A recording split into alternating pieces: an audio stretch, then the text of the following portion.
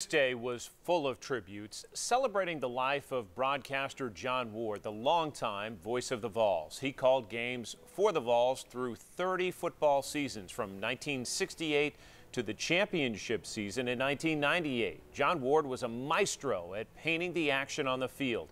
His familiar enthusiasm punctuated hundreds of basketball games, and last night he passed away at the age of 88 after a long illness. 10 News anchor and UT alumni Beth Haynes joins us now live from campus. Beth, you had the opportunity to interview John Ward back in 2010, if I'm remembering correctly.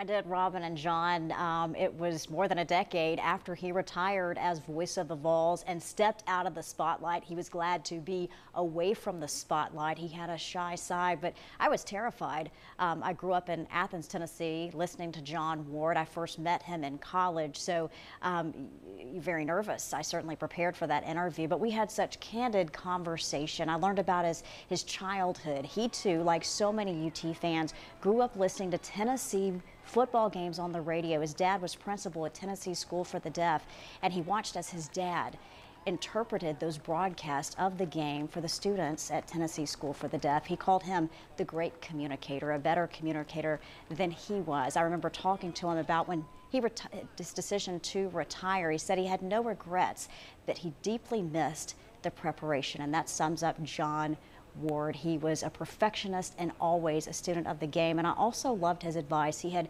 many opportunities to leave Knoxville, Tennessee, but his philosophy was, if you can make it here, good. Stay home. We want to bring in 10 News reporter Sean Franklin. He talked to some of John Ward's closest friends and colleagues today as they are saying goodbye to a legend, but also someone they knew very well. Absolutely. They did know him well. In fact, they knew him so well, they got to know him even when he wasn't behind the microphone. 4, 3, 2, 1. Yes, yes, yes. Give him 6.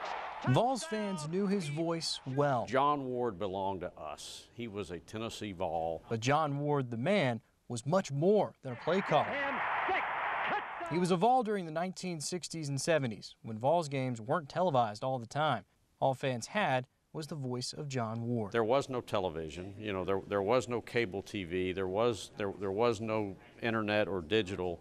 Radio was it, and you had to paint the picture. Ward was an artist, and his masterpiece started long before he grabbed a microphone. You know, Ward was particular in what he did, and he would go to the games 4 or 5 hours before the game.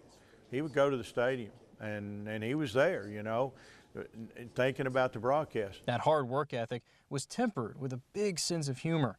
Current voice of the Vols, Bob Kessling, was nicknamed Kiesling. We would start telling the old stories, and we'd start talking about the old games and what happened, and not so much what happened in the game, but what happened on the road trips and, being late or whatever. And we just had such a good time, and I cherish those moments. John Ward. Ward and his beloved wife, Barbara, once gave UT Athletics $2 million.